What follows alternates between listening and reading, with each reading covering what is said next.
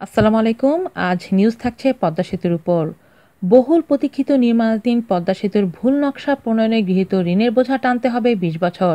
সেতুটির নকশা প্রণয়নকালে সব পিলারের তলদেশের মাটির গুণাগুণ পরীক্ষা করা হয়নি। ফলে সেতুতে ৪২টি পিলার থাকার কথা থাকলেও এর মধ্যে ২২টি পিলারের পাইলিংয়ের ক্ষেত্রে তলদেশের মাটিতে সমস্যা ধরা পড়ে। পরে পিলারগুলোর পাইলের নকশা সংশোধন করতে হয়েছে, যদিও অনেক আগেই সেতুটির নকশা প্রণয়নকারী প্রতিষ্ঠানকে ছাড়পত্র দেওয়া হয়েছে। সেতু বিভাগের তথ্যমতে ২০০৮ সালের ১০ জুলাই মাসে পদ্মা সেতুর নকশা প্রণয়নে এশীয় উন্নয়ন ব্যাংকের সঙ্গে চুক্তি সই হয়। এর আওতায় প্রায় ১০০ কোটি টাকা ঋণ দেয় সংস্থাটি। এই ঋণের সুদের হার ৬%, আর এই ঋণ পরিশোধ করতে হবে ২০ বছরে, যার গ্রেস পিরিয়ড ৫ বছর। এতে সেতুর নকশা প্রণয়নে ব্যয় বেড়ে যায়। ২০১০ সালে ৩রা মে এডিবির সঙ্গে আরও ৬২,৭৪,০০০ এসডিআর বা প্রায় ৭০ কোটি টাকার পৃথক আরেকটি ঋণ চুক্তি সই হয়। এই ঋণেও সুদের হার ছিল ৬%, যা একই পদ্ধতিতে পরিশোধ করতে হবে।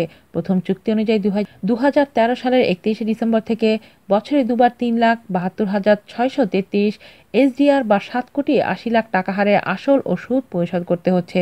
এতে বছরে পরিশোধ করতে হয় ১৫,৬০,০০,০০০ টাকা। আর দ্বিতীয় ঋণ চুক্তি অনুযায়ী ২,০৯,১৩৩ এসডিআর বা ৪,৩৮,০০,০০০ টাকা হারে আসল ও সুদ পরিশোধ করতে হচ্ছে। এতে বছরে পরিশোধ করতে হয় ৮,৭৬,০০,০০০ টাকা। এদিকে দুই ঋণের আওতায় বছরে ২৪,৩৭,০০,০০০ টাকা পরিশোধ করার কথা। তবে বর্তমানে এসডিআর এর বিনিময় হার বেড়ে গেছে। সেতু বিভাগের নাম প্রকাশে অনিচ্ছুক ঊর্ধ্বতম এক কর্মকর্তা জানান, পদ্মা সেতুর ডিজাইন প্রকল্পের জন্য এডিবি ঋণের বিপরীতে অর্থ মন্ত্রণালয়ের অধীনে অর্থনৈতিক সম্পর্ক বিভাগের সঙ্গে সেতু বিভাগের চুক্তি সই হয়। ২০১৩ সাল থেকে ঋণের কিস্তি পরিশোধ করার কথা ছিল, তবে মূল সেতু তখনও নির্মাণ শুরু হয়নি। আর সেতু বিভাগের আয়ের ঘাটতি রয়েছে।